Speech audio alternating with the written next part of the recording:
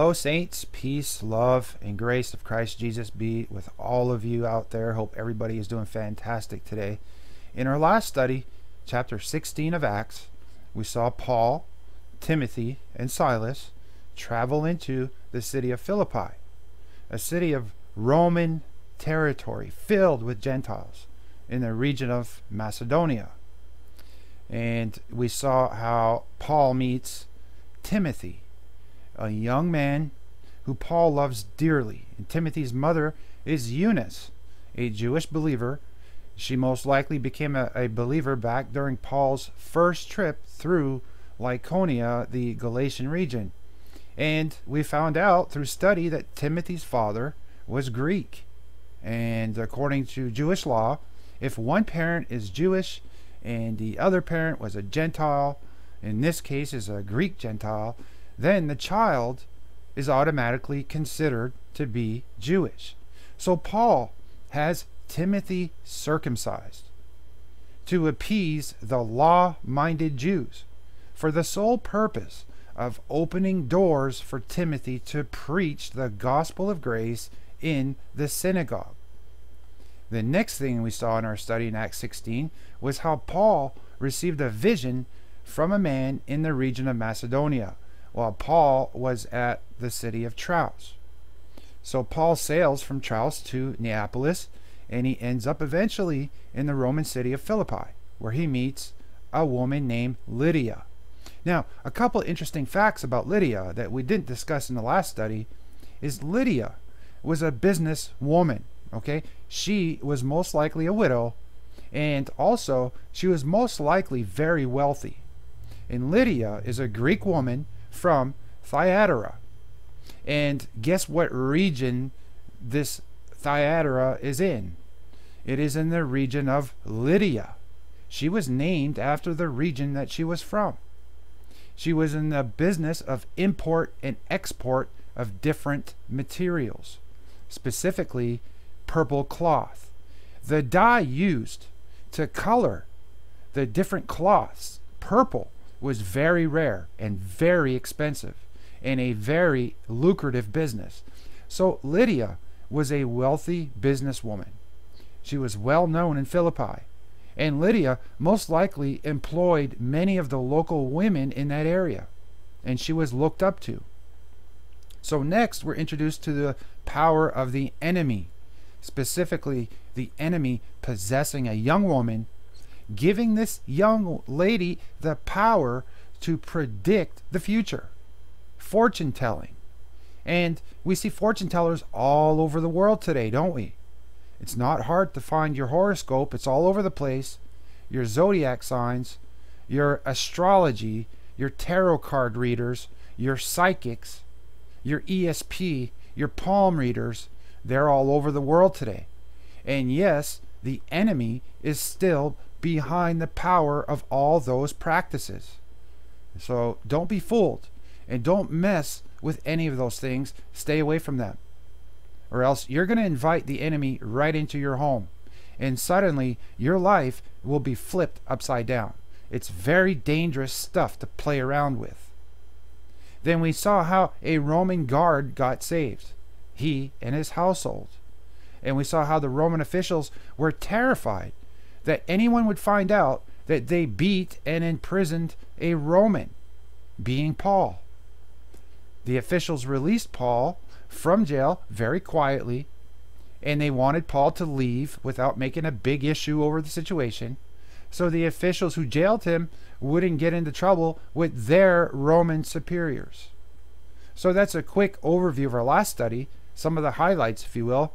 And today we're going to get into chapter 17. Now, setting the stage quickly, Paul and Silas and Timothy, they leave Lydia's house in Philippi. They travel through Apollonia, across the peninsula, and now we're introduced to Acts chapter 17. The year is right around late 51 AD. In verse 1 of Acts, now when they had passed through Amphipolis and Apollonia, they came to Thessalonica, where was a synagogue of the Jews. Now, looking at our map, we can see where Paul traveled. He's starting at Philippi, at Lydia's house, moving westward, passes through Amphipolis, and he walks down past Apollonia. Then he crosses the peninsula over to a city called Thessalonica. This is the same city that Paul is going to write books to later on, 1 Thessalonians, 2 Thessalonians, later on when he's in the city of Corinth. Now, something to add here as well, an interesting factoid, if you will, the road that Paul, Silas, and Timothy are traveling on, or have been traveling on, is called the Egnatian Way. Perhaps some of you have heard of this road before. So Paul is in the city of Thessalonica. Paul finds a synagogue called the House of Jason. And we're at verse number 2. And Paul, as his manner was, went in unto them, and 3 Sabbath days reasoned with them out of the Scriptures, opening and alleging that Christ must needs have suffered and risen again from the dead, and that this Jesus, whom I preach unto you, is Christ.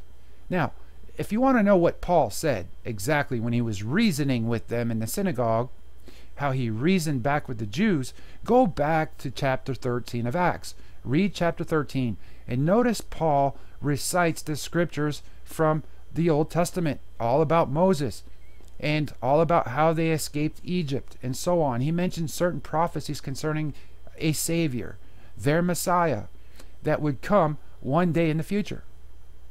Then Paul tells them that this Savior, this Messiah, has come, and his name was Jesus, the same Jesus that they had killed on the cross. Now Paul preaches to them, and this Jesus was their Messiah. He died on the cross. He died, and he rose again the 3rd day. And Paul is adamant that the Jews repent from this and turn to Jesus Christ in belief for salvation.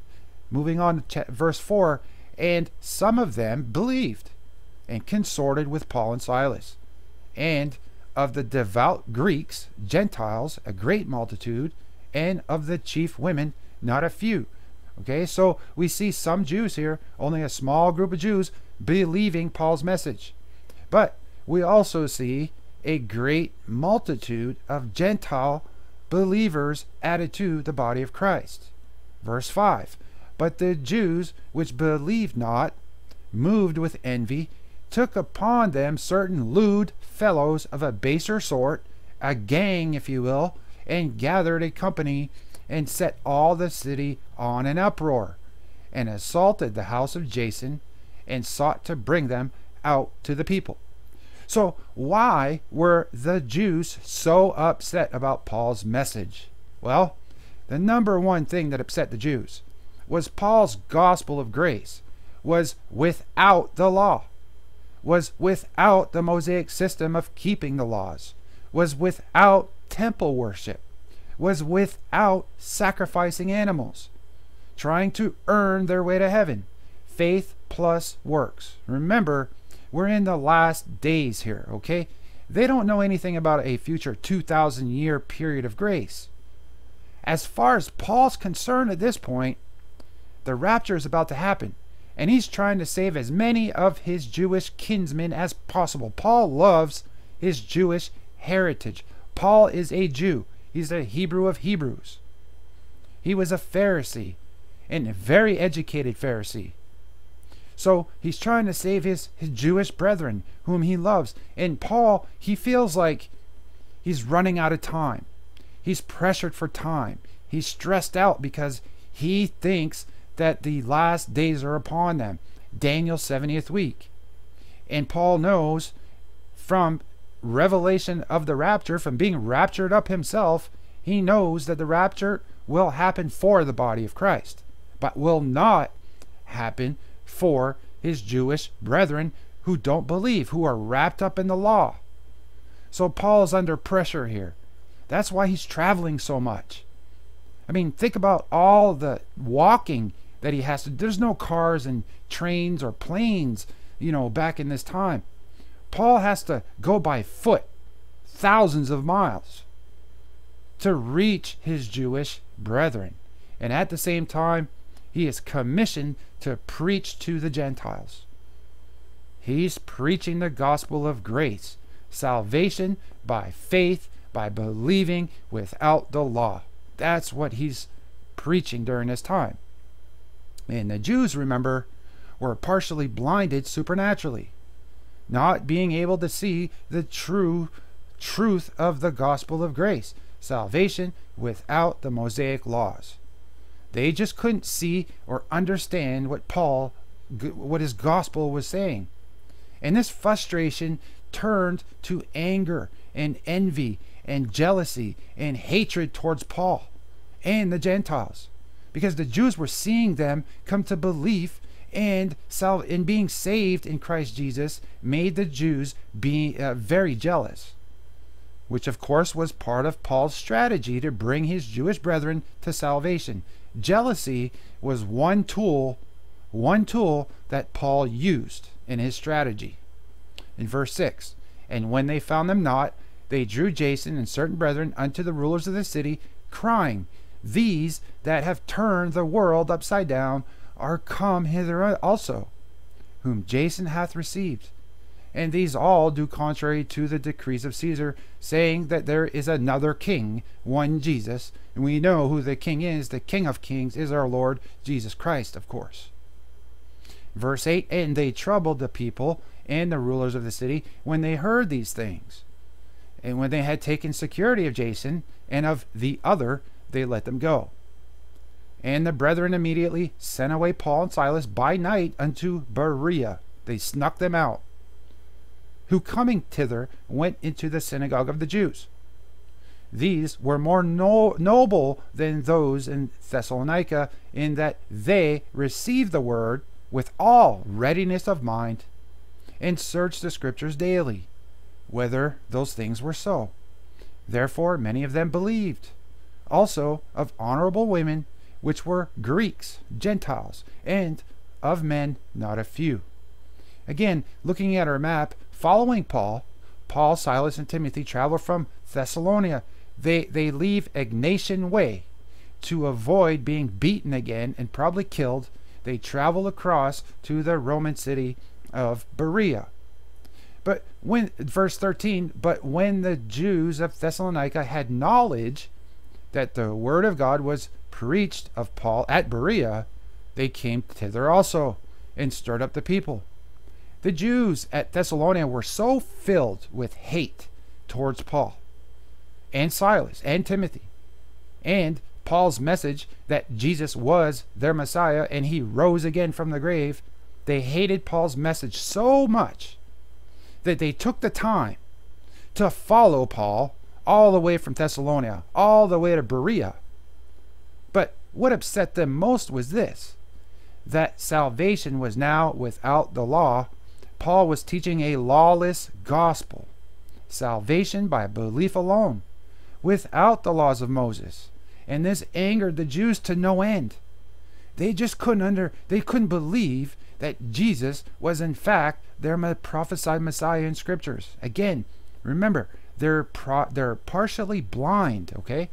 In verse 14, and then immediately the brethren sent away Paul to go, as it were, to the sea, but Silas and Timothy abode there still. And they that conducted Paul brought him unto Athens, a new city, Athens, and receiving a commandment unto Silas and Timothy for to come to him with all speed, they departed. So Paul sends a message back to Timothy and Silas to come to him ASAP, as soon as possible.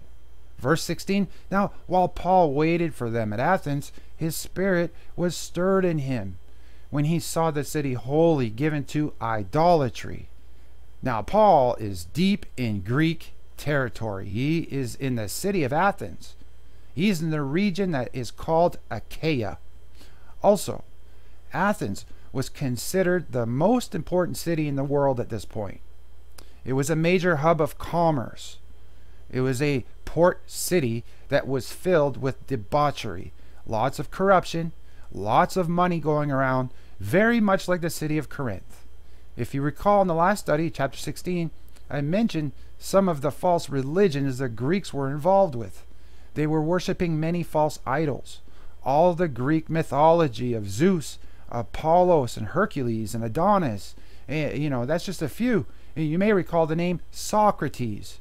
That this is where Socrates was over 50 years earlier. This is the region that Socrates was preaching his philosophy. 450 years before Paul, teaching the religion of philosophy and myths. Greece is full of idolatry, and Paul is now in the middle of that idolatry. Not only was Greece in the middle of worshiping pagan deities 2,000 years ago, but you'll be surprised to know that we're still in the middle of that idolatry today. Now, let me explain by showing you some images of these pagan gods that they were worshiping 2,000 years ago. And we'll compare them to some images from today that you can find right now in this country. The first image is a statue of Athena. Now let's compare this. Let's look at the current version of Athena, and we see something that everybody's familiar with, the Statue of Liberty. Next, in image number 2, we see the pagan god of justice in our own country. And in image number 3, we see the obelisk. Where does the Washington obelisk come from, you might ask? Well, it originates over 2,000 years ago, and it means something that you probably are not aware of. Next, image number 4, this is the entrance to the U.S. Capitol building. And who decided to put the pagan god of Mars there, I wonder? Image number 5, more pagan deities found in this country. Image number 6, more pagan esoteric symbolism found involving the Washington Monument. Notice all the dimensions involved here. These weren't done by mistake, folks. This was indeed intentional. And there's a hidden symbolic meaning behind all of this. And it's right in front of our faces. The next image, can you see the intentional resemblance to Greek mythology here? I mean, it's pretty obvious. It's pretty prominent, if you ask me. Next, notice the pyramid. And inside the pyramid, we have 3 very prominent pagan gods displayed in the center of the pyramid. These are little gods, little g's, with no significance whatsoever, because there is only one God who's created all things. He is our God in Christ Jesus. So we see the Athenian Greek idol worship being brought into this country. Why is that so? Question is, are we the new Roman Empire? Are we the Greek Empire that God's word talks about that would rise once again during the last days? That's something to consider. Our last image, this is the Capitol building dome statue. It has the false god Persephone prominently standing on top of it, facing the Lincoln Memorial. Persephone is the goddess of the underworld, the goddess of death. Why is this in this country? Why is this in our country's capital? Questions that we should be asking. And I've just listed a few examples. There are hundreds of false god statues in this country. They're in every capital city in every of the 50 states that we have. It's not just in Washington, D.C. They're all over the place. Why are they there? That's a good question. Just who is really running this country? Okay, now moving on in our study, verse 17. Therefore disputed he in the synagogue with the Jews, and with the devout persons, and in the market daily with them that met with him. Then certain philosophers of the Epicureans and of the Stoics encountered him. And some said, what will this babbler say? Others some, he seemeth to be a setter forth of strange gods, because he preached unto them Jesus and the resurrection, the gospel of salvation. And they took him and brought him unto Areopagus, saying, may we know what this new doctrine whereof thou speakest is. For thou bringest certain strange things to our ears. We would know therefore what these things mean. For all the Athenians and strangers which were there spent their time in nothing else but either to tell or to hear some new thing. They had a special place where they went to gossip, basically. Then Paul stood in the midst of Mars Hill and said, Ye men of Athens, I perceive that in all things ye are too superstitious. Now here Paul begins his sermon. Not only just any sermon, but this sermon is considered to be the highlight of Paul's messages, his career. In fact, it's known as the Areopagus Sermon. The Areopagus Sermon is the most dramatic and fullest reported speech of our Apostle Paul's career. Paul explains the concepts of resurrection, of the dead, and salvation. And according to the record, after the sermon, a huge number of people became believers and followers of Paul. And these included a woman named Damaris and Dionysius, a member of Areopagus.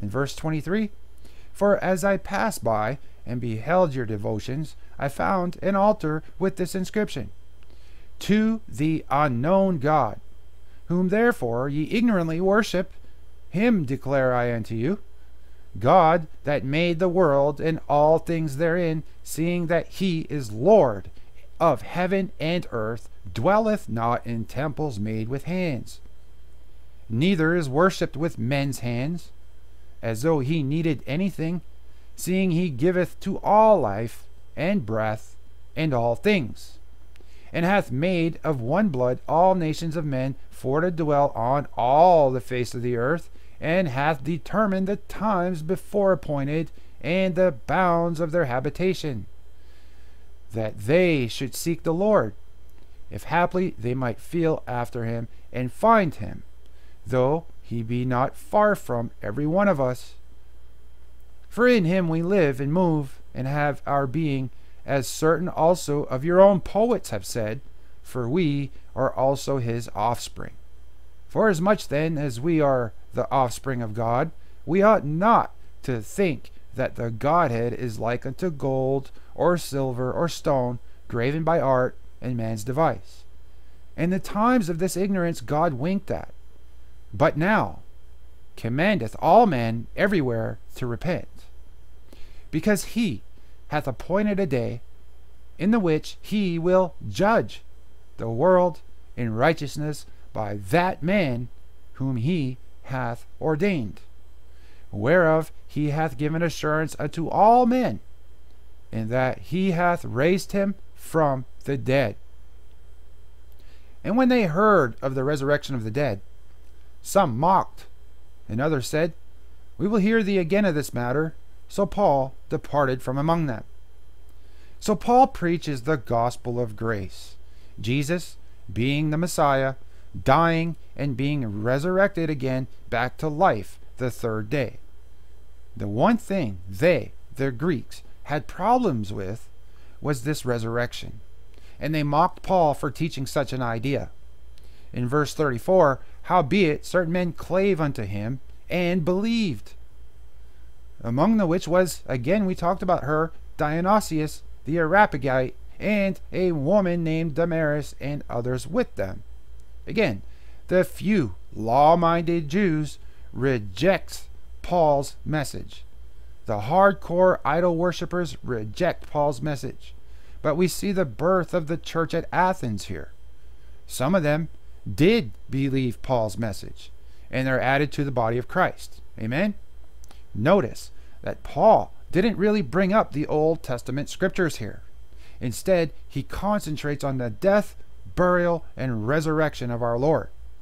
And the reason for this, it was a change in his technique, is because this city was mostly filled with pagans, Gentiles, idol worshippers. The majority being, of course, Greek Gentiles, which had no knowledge of what the Old Testament had to say to begin with. They'd never read the scriptures. So Paul sticks to the gospel, the gospel of grace. He preaches the gospel of grace here. They, being lost in their sins, filled with idol worship, the need to repent from all that and believe on Jesus Christ, his death, burial, and resurrection for salvation. So now we're at the end of chapter 17. Paul will leave Athens, and he's going to travel to the city of Corinth. We're about to be introduced to the Corinthians. Paul is going to meet Aquila and Priscilla, and Paul will stay in Corinth for some time to reason once again with the Jews from the scriptures, proving that Jesus is indeed their Messiah, that he died, was buried, and rose again, the gospel of grace, salvation by believing alone without the law being attached. The year is late 51 AD to 52 AD, and Paul will write the book of Thessalonians during his stay in the city of Corinth. We're going to see that later on in our study. So in closing, to recap what we've been studying today, in this study, chapter 17, we see Paul and Silas go to Thessalonica. We see the trouble that's involved with Paul and Thessalonica, and we see many people become Christians in the city of Berea. Again, Paul preaches in Athens, and I shared with you the famous speech. The highlight of Paul's career was the speech at Areopagus. Until the next study, peace, love, grace of Christ Jesus be with all of you. Lord willing, I'll see you for our study on Acts chapter 18.